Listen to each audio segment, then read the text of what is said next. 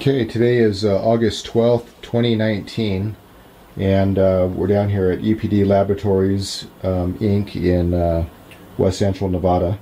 And EPD Laboratories, Inc. is a 501c3 nonprofit corporation, and your taxes are tax deductible, and everything that goes on here and all of Eric's work is supported by your donations.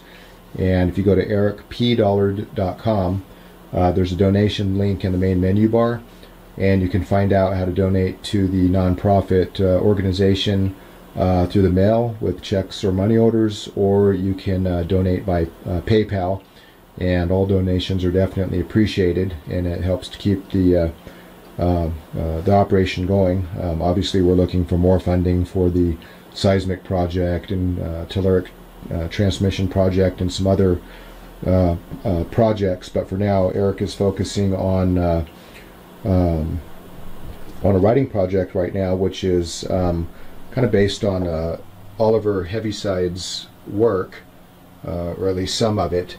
And this is essentially a new book in the making, which is most likely going to be the subject of Eric's presentation in 2020. So you want to kind of tell us what we have going on here? Okay, so yeah, I in my presentation entitled I believe the History, Theory, and Practice of the Electrical Utility System, is basically, there's 5 or 6 books embedded in that. So there's 2 basic important aspects. One is, what is electromagnetism? Because that's what we're dealing with between the wires, and how do the wires affect it in a comprehensible manner, because the complication is the mathematical solution for it has never been completed. So it's a lot of invent as you go in this world. Most of the textbooks are useless unless you go back to the early ones. So I decided in the presentation to, okay, we have to define electromagnetism, so I started this chapter, the electromagnetic boundary condition. And these are the diagrams that are on the website. Can we see the cover of that? And so this is available as a PDF. Let's get a little bit closer here. If you go to ericpdollard.com, and in the search bar, if you type in electromagnetic boundary condition, or just the word boundary, you can download this as a free PDF. So once you get started on something like this, it just continues to build until what you thought was going to be 15 or 20 pages is usually 250. So this has gotten that level. So kind of a bit of a background of what's going on here is I used to have a laboratory at RCA years and years ago, and I wasn't really into much of the mathematics or anything. And that got taken away from me. And I was befriended by the son of Philo Taylor Farnsworth, who invented television, and was a refugee, lived in the bushes outside his house. That's how I met him. And he introduced himself to me, and that's its own story. That was a big change in my life, to hear his story and relation to RCA. So of course, I was all bummed out. I had no more equipment, and I was eating out of garbage cans and whatever. And so Philo suggested, well, if you can't use like tubes and capacitors, then do it all mathematically. And he gave me one of his father's original television laboratories notebooks, blank, nothing written in it, and said, now start to write about what you did in your lab at RCA. And that's why you know about me today, because when there was no more equipment, there was math. And that was easier to transport than substation transformers and giant vacuum tubes. It didn't require any real estate. All it required was a Toyota Corolla. And it has grown into this. So basically, right now, I have all kinds of parts and stuff, but I got no money to organize any of it or get facilities built, or don't have any help. So what I do in those situations is, okay, I got to do something. And so what can we do with mathematics?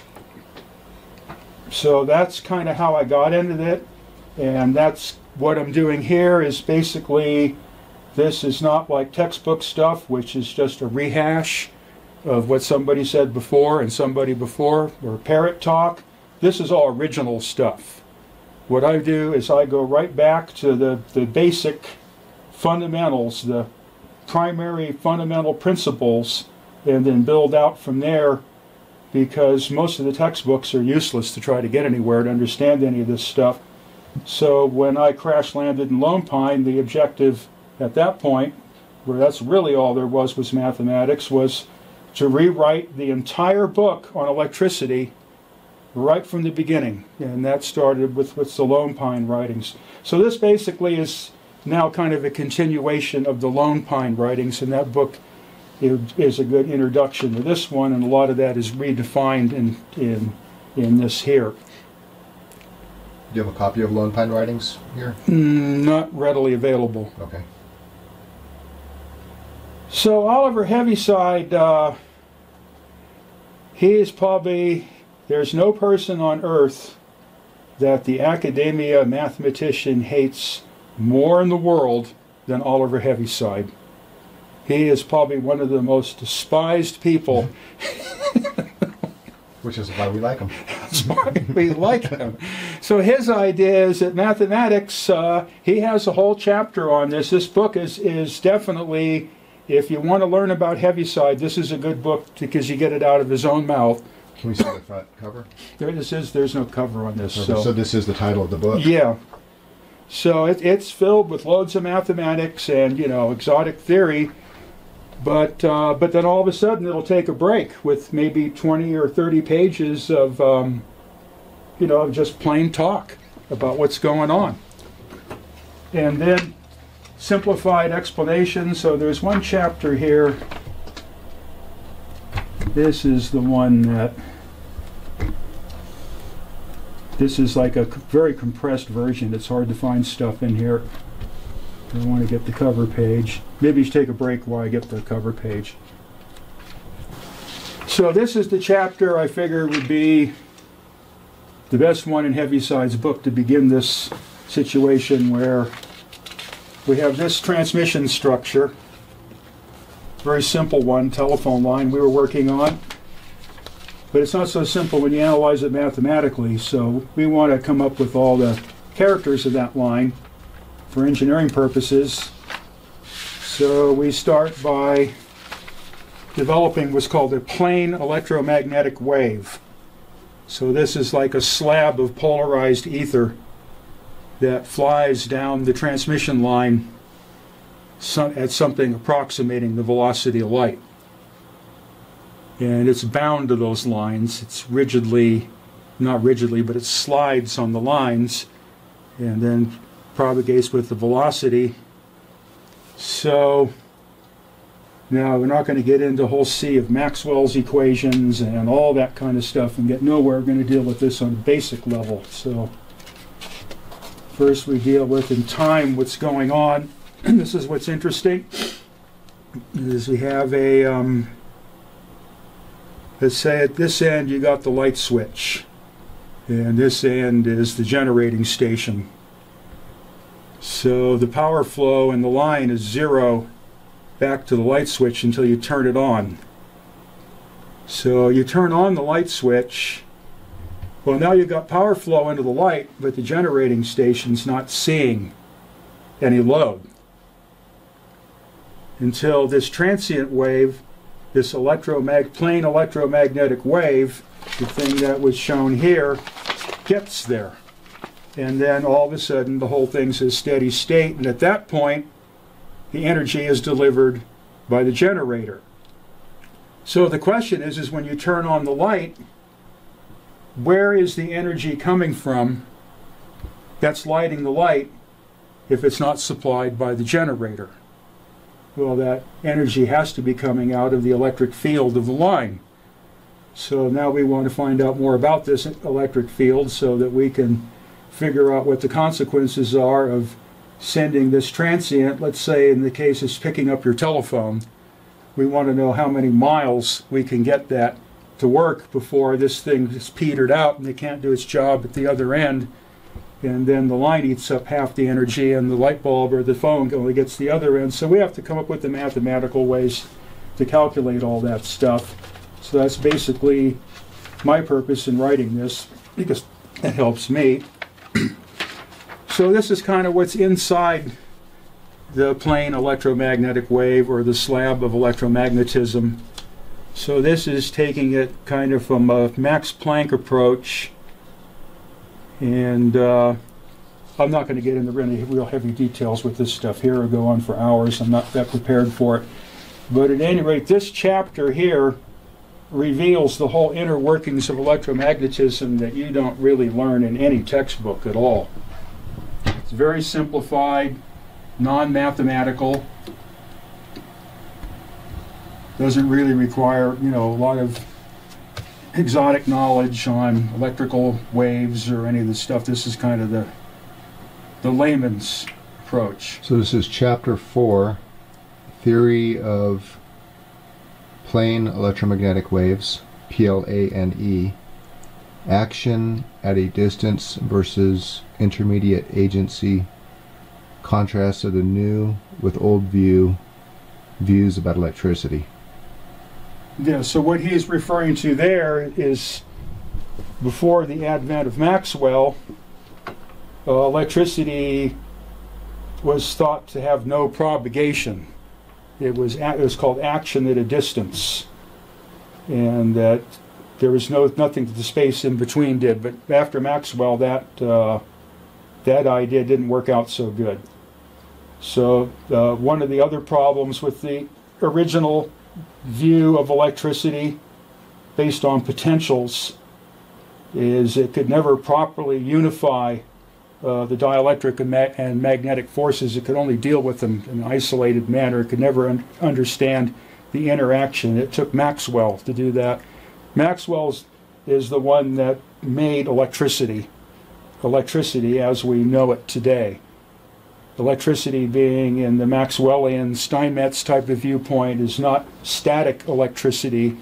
It's not what they call in physics an electric field. That's a dielectric field. And then there's a magnetic field, and it takes the two of them in a dynamic relationship to become what engineers call electricity, which is not electrostatics or the electric field, dielectric field, or however. In this case, when you say electric field, you're talking about both the dielectric and the magnetic. So all this stuff got started with Maxwell, and that's why his name survives to this day. And then he made a number of mathematical propositions on how things behave, but it was all kind of primordial. It's a lot like what I was doing here, or am doing here. It's kind of experimenting, and maybe later on, those dimensions didn't work. It was very beginning. And then he died, and most people refused to believe the validity of his work until Heinrich Hertz came out and actually got electric waves to flow through space from a transmitter to receiver, and that knocked the world silly. And all of a sudden everybody was on Maxwell. Now in Heaviside's case, the big issue here was the undersea cable going from England to the United States, I think actually Canada. And a lot of effort was put in with those technology they had back then. They didn't have any plastic or any of that kind of stuff we have today to get something like that to work. So they got it all together mechanically, but when they connected the telegraph instruments to it, they couldn't talk more than 4 or 5 words a minute, and that kind of made the thing an economical disaster. And so at any rate, the experts came in and made a lot of proclamations, particularly a guy named William Preece, who was a government engineer at the time, and he managed to come up with some mathematical equations that were completely backwards. So everything they were attempting to do made the situation worse. So this is where Heaviside stepped in. So Maxwell, I think, was still alive, and Heaviside was a teenager, and he got a hold of his relatives were all telegraph people, and so he had the keys to the whole works. And he was so inspired by Maxwell that he decided to spend the rest of his life studying Maxwell's work. And he was the first one to actually make it into workable algebra that you could apply to the undersea cables. And they figured out how to set the waves straight. And the Lord gave us AT&T. Made AT&T rich. It gave us long-distance telephone. And all the naysayers, they just, their noses just went up in the air. So that's how Heaviside got into the picture. So in this book, Heaviside gives us the layman's version of Maxwell's equations, which are going to be really useful for doing some of the development of the transmission line equations from scratch. So they're simple, they're directly expressible in terms of the two-wire line that we saw the photograph of. So this is the length of one span of line, and this is the time it takes for the electromagnetic transient or plane wave to traverse that length of line. And this is the dielectric current or displacement current flowing across the lines in this span of conductor, and this is the electrostatic potential that's associated with those lines of current generated by the potential or related to potential in the electrostatic field. So it's pretty simple. And then we can do the same thing for the, I forgot to get to this. So this basically, the space factor is just a simple factor that tells you the shape of the wires and how far apart they are. And this is what Heaviside referred to as an ether constant, or in engineering that's referred to the dielectric constant or the permittivity of the space that the wires are immersed in. Yeah, so basically Heaviside calls this the first circuital equation, and this is for the displacement current. And then we have the second circuital equation for the electromotive force. It seems to be this is the part where people are having a lot of problems, and Heaviside identified that, but he came up with a method to keep moving forward without having to involve any too overly complicated or useless mathematics. So where we had here the displacement current flowing between the two wires on that span of wires length, there's also the electromotive force that those wires generate along their length, and then that equates similarly to the conduction current, the current flowing inside the wires, the actual electronic current, and then again the time that the electromagnetic wave takes to cover the distance of this span. And again we have the space factor of the wires and their size and spacing and all that kind of stuff. But now it appears in the numerator rather than in the denominator, so it works opposite for magnetism. And likewise, the ether constant now is what's called the magnetic permeability. So we have the two basic Maxwellian forms of equations. This one can be directly attributed to Maxwell. This one is more attributable to Faraday, and this is Heaviside's simplification of it so that it could be useful for telephone engineers and power engineers and what have you. So I take an approach that's a little different in solving these type of equations.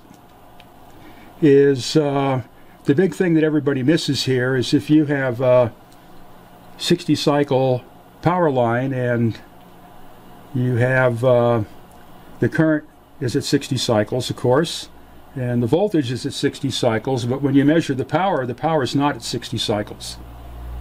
The power is at 120 cycles.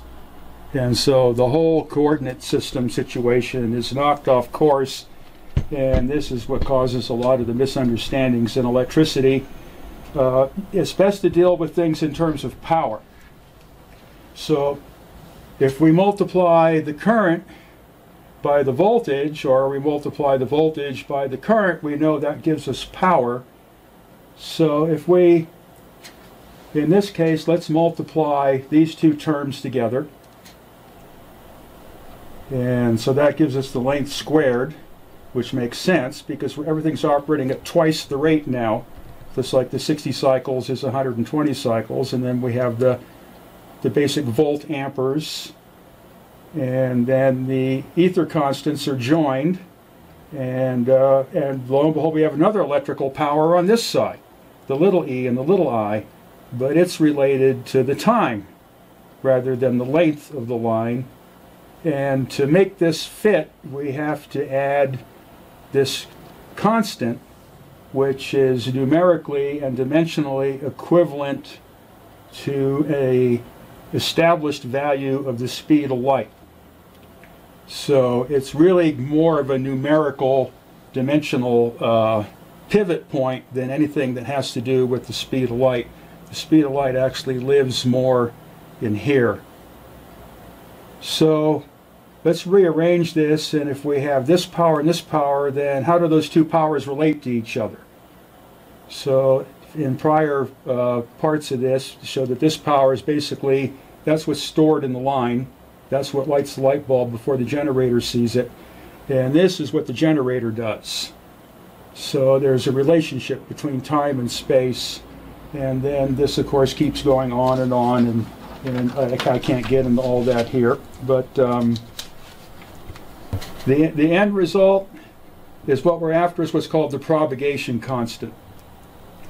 And what that basically tells us is what fraction of a cycle, whether it be 60 or 60,000 or whatever, or 40 or whatever, but whatever percentage of that cycle, like half or a third or whatever, is transpired per centimeter distance down the transmission line. So that way you know how long it takes your signal to get from one end of the line to the other. That's a very important thing to know in transmission engineering.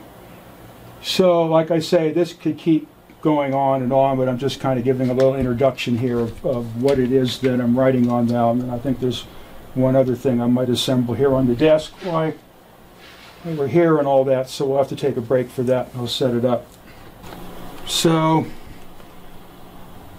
we have a situation here where we're going to study this long-distance DC transmission line,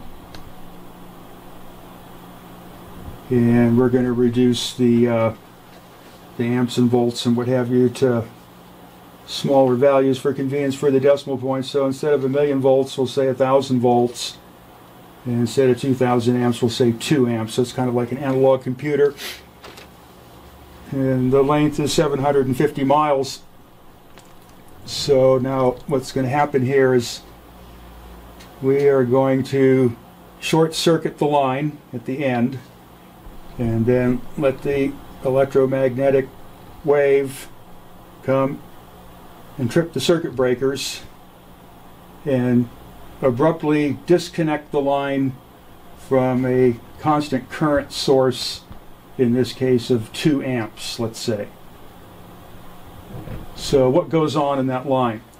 So this is what I'm attempting to map out here. So I haven't dealt with these in quite some time, so I might have a little bit of a difficulty getting it exactly down, but this is the voltage wave and this is the current wave. So now the current has been, of the short circuit, has been interrupted at this point, so it drops to 0 amps.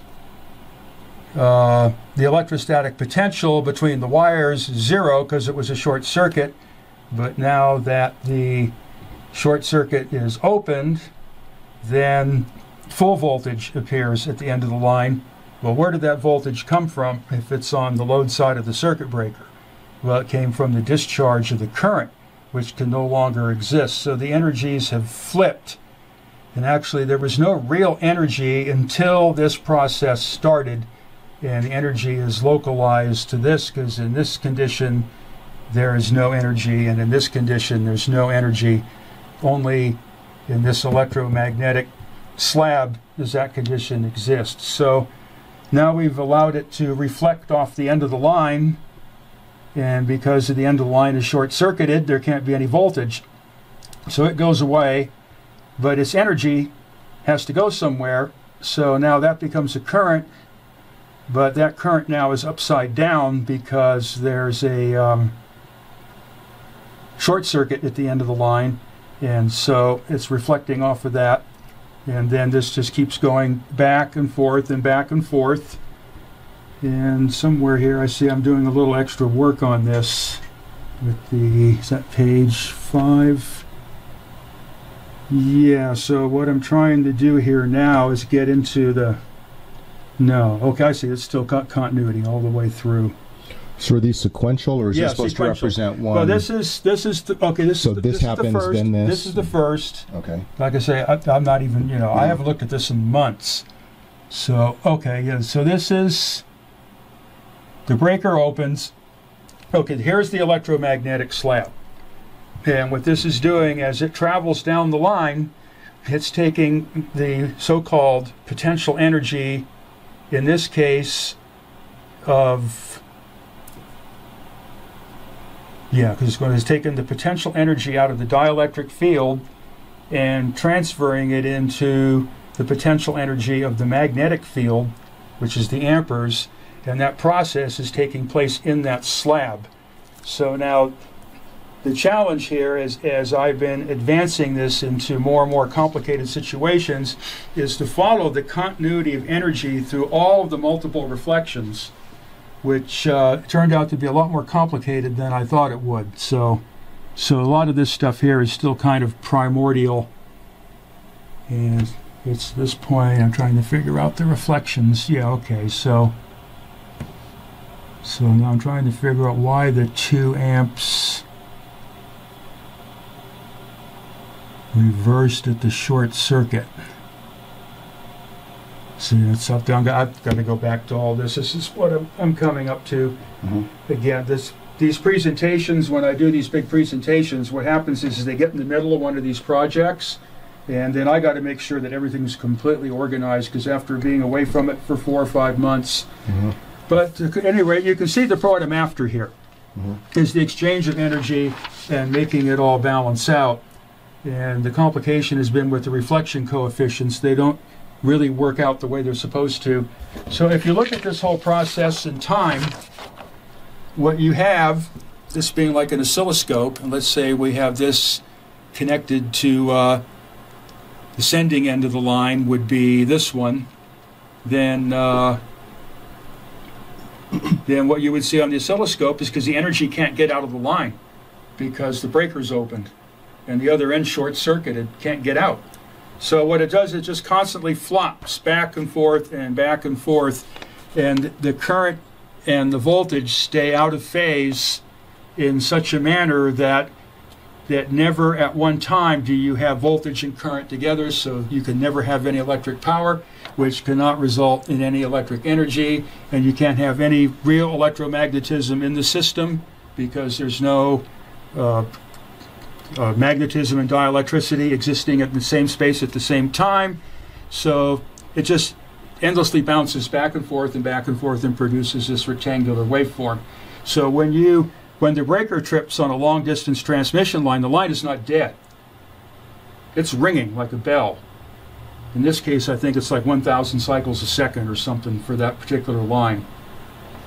And what happens is the crackling, and the corona on the insulators and wires, and then the resistance eats it up, and it's usually gone within a second.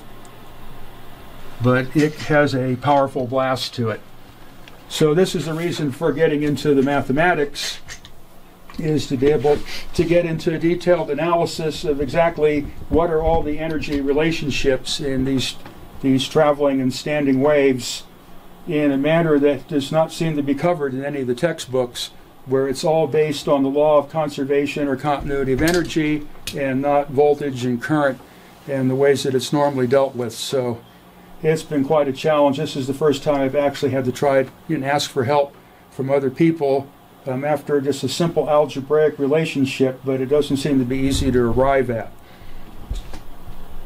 So I think that pretty much you got a good idea what I'm going to be involved with here for the next year maybe. So one notebook is done. And I think this one will be about 3. And then, as you can see, there's loads and loads of these reflection diagrams. And we kept the camera over there. So this is the one. This is the one that you have now. So this is the one that can go on the website. So this is the writings for all this. For electromagnetic Yeah, condition. up to and including chapter 3. So right now, what you saw me with the desk here when you first started, that's the beginning of chapter 4.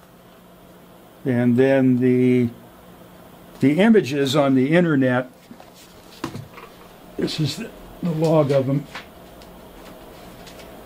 There we go. This is what's on the internet now.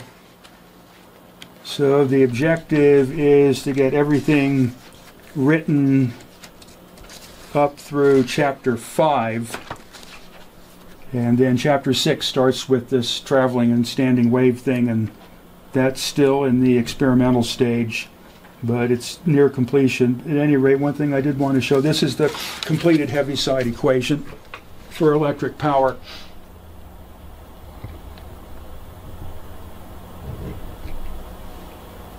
So I'd like to put this in an envelope and send it in a time tunnel back to Heaviside.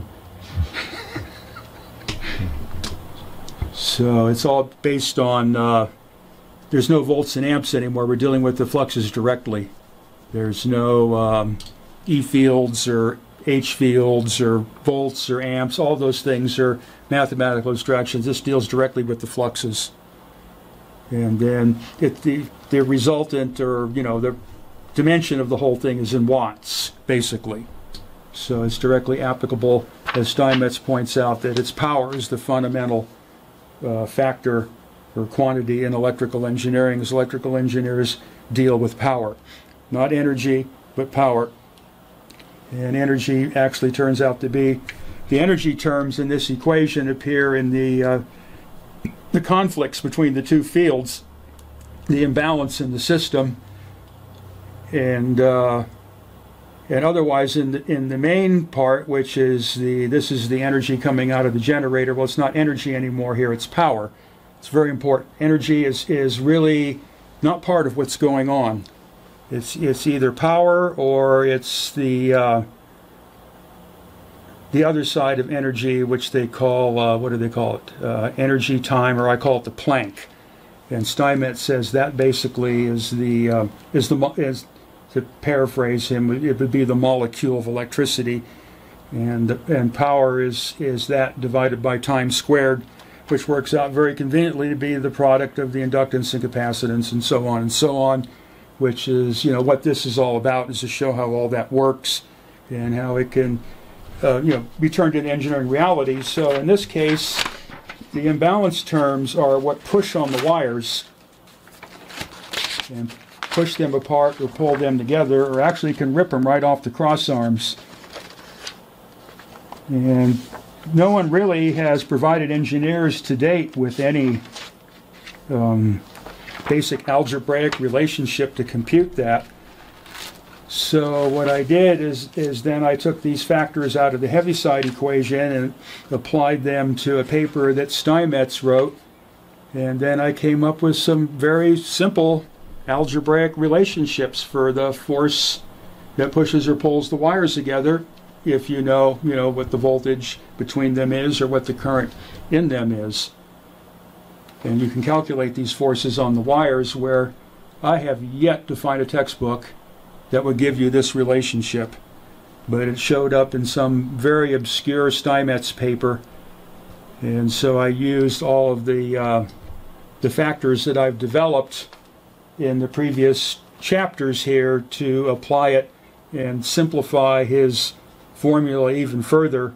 So basically, when there's energy being stored, if there's energy in the line, then that energy exerts forces on the line trying to get out. It's basically that simple. If it's purely electromagnetic, at that point the energy's all in the electromagnetism and there's no more of it on the wires. And you could have 1 billion watts flowing through that transmission line and those conductors will not feel a thing as long as it's purely electromagnetic. But there's factors that unbalance it one way or another, and it was Heaviside's claim to fame as he was the one that discovered this particular relationship and how to make the two forces neutral and eliminate the distortion, and that gave us long distance telephony and power transmission, and all of that is what grew out of it. So I think I'll close it at that point.